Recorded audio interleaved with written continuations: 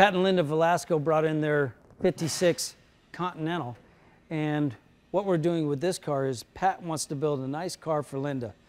So he's actually in the process of restoring a really nice one back in their house in Minnesota.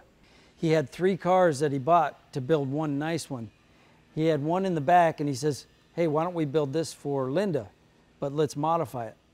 And one of the things I said to him, I said, why don't we cut the top off? So as you saw in the drawing, there's no top. So we'll probably cut that top off today while you're here. But we also modified the headlights. I thought the headlights looked like really bug-eyed on this car.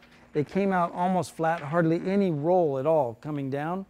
They've got a chrome trim that goes on the front of it, but we've pulled those back 5/8 of an inch and we've dropped them down about 3/8 of an inch. So it's got a little lead in now. It dropped out, pulled back so it doesn't look so bug-eyed. We're slightly modifying the bumpers. Of course, we put the LS motor in it, but all the suspension is the original suspension. We changed the spindles to get the car down a little bit more, and we've put big brakes on it. Of course, nice master cylinder, and everything on the inside of the car is going to be brand new. And as you come around, we also changed the body line on the wheel well, the front wheel well. This came out and it was really wide in the front and it kind of had an odd feeling. Did the same thing in the rear. We're going to modify the, we'll get rid of the door locks. We'll keep the door handles, but we'll just use a remote to unlock the car. Next thing we've got to do is start cutting the top off. I've already taken and cut the spare tire cover. We dropped that down about 3 inches. So I'm finishing welding that up. And then I also radiused the deck lid corners. Now we're reworking the whole rear bumper. We've cut this so that they don't stick out quite as far as they do originally. We've trimmed that down. We've narrowed it up a little bit. Just trying to, what I call, tailor the car so it looks really cool. Now the back seat, we're going to use a Thunderbird seat that's a wraparound seat from a 65 Thunderbird. Can't wait to get in there and start fitting all that, but I got to get the top out of the way. So when Pat and Linda brought the car in, there really wasn't much of a direction from them. They just said, build a cool car. And it was my idea to cut the top off. They liked that idea. We don't know yet whether we're going to put an actual top on it or a lift-off top or leave it a full-time roadster. That's a discussion we'll have to have, but I want to get it out of the way before we have it.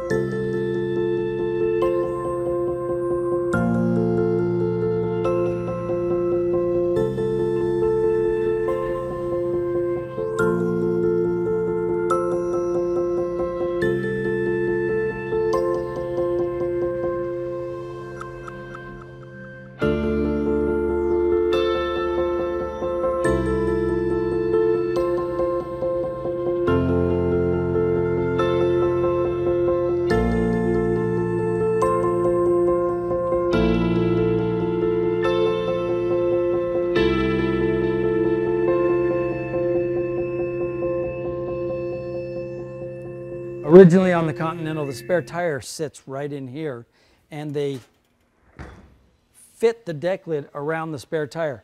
Now this bump was another 3 inches taller. It had this really radical lift up, but to me it looked so large, it was kind of out of place.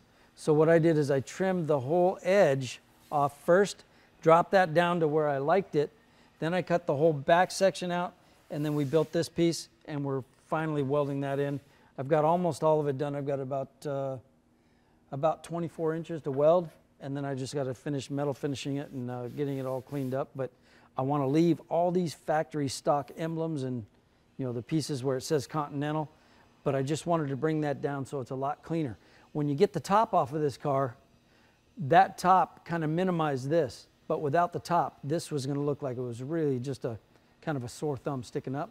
So we've pulled it down. It's going to look a lot more elegant in this configuration.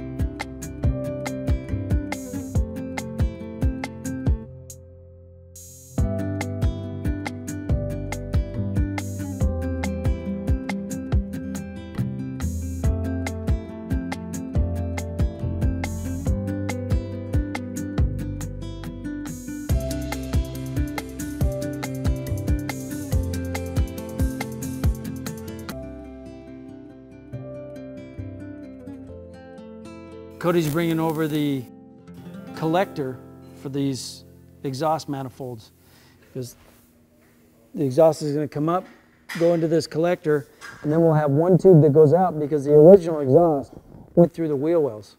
So we've got to bring it down through there, and then it'll drop through that inside wheel well and connect to the exhaust pipe that's in the rocker of this car. That's how it was designed and built originally, and we're going back to that same exact configuration. Even though it's no longer the Lincoln motor, it now has an LS3 motor in it, but we're going to put the Continental valve covers on it so it still looks like it could be the original motor in the car.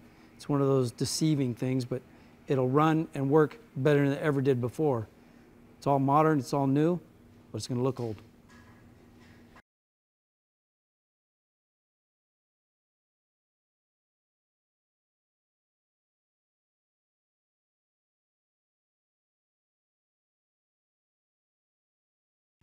So what Cody has mocked up is the exhaust is going to come into this collector, and then from the side here, it'll drop through the wheel well. That tube will follow through the wheel well here and connect right here where we've got the exhaust tube coming. So all of that's got to be fit. When it's all finished, running the original valve covers on the LS motor, it's going to look like the original Continental motor. It looked a lot worse than it actually was. I mean, well, you can see this. Yeah. Everything looked like that. We didn't clean this up because I knew I was cutting it off. So that's what I'm going to look at right now, is where I'm going to cut it. Everything looked like that. You can see like the cracks and different things. You can see where the cracks were still on the metal because it stained it.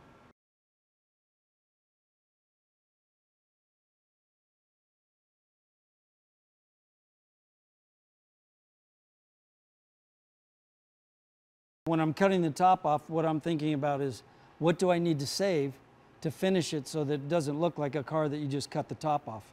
It needs to look like it was built this way from the factory. So I already know I want to save this drip rail line here, so I'll cut the skin in front of that.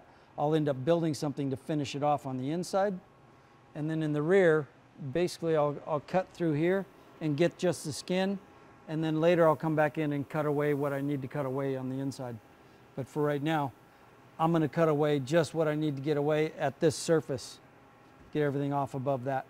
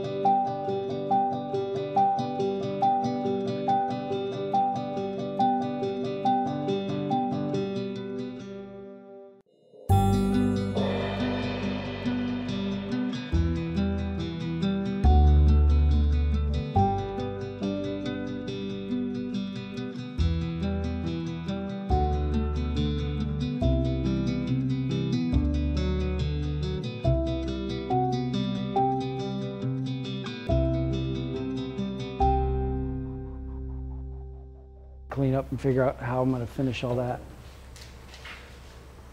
So a lot of it is see what the moldings look like, and then figure out how I finish this so it looks nice when it's all done.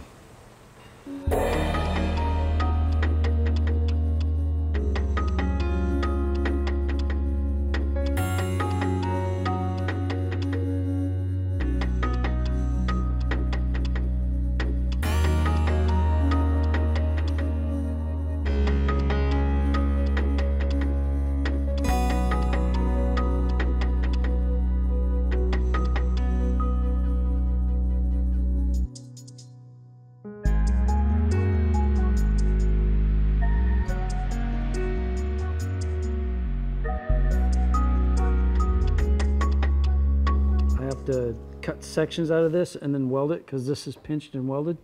So I'll cut a section out, leave a piece, cut a section out, weld those solid pieces, then cut the other ones and then weld that in. Probably just this front drip rail piece. Or I'll make a new metal piece, it's all chrome. But I want to put the windshield and I'll have all the trim on it and look at it before I know what I'm going to do to finish it. I've always said that this is not the artwork, the car is the actual artwork. This is just the tools to communicate what we were doing on the car, and all final decisions are based upon the car itself. So before we got the car here, I did a few drawings to show Pat and Linda what my thoughts were, but as we're building it, this is basically just the theme. But as we're building it, I'll adjust even on the car a little further or make it even more refined. But the original spare tire cover, this thing is giant. And when you pull the top off the car, you know, the top is fairly tall, which when you've got something that's really tall up over that spare tire cover, it doesn't look as bad as it would have had we have just taken the top off and left that way up high. So you can see there's a little line here. We cut that down almost 3 inches to make it look a little smaller. And now when you have the top off of the car, it still looks like it's pretty big, but it's, you know, less than half of what it was. Now the bumpers, you can see here, they were longer, and what I did is we're cutting the end of it off, pulling it back, and then narrowing both sides to that so that the bumpers won't stick out as far as they did.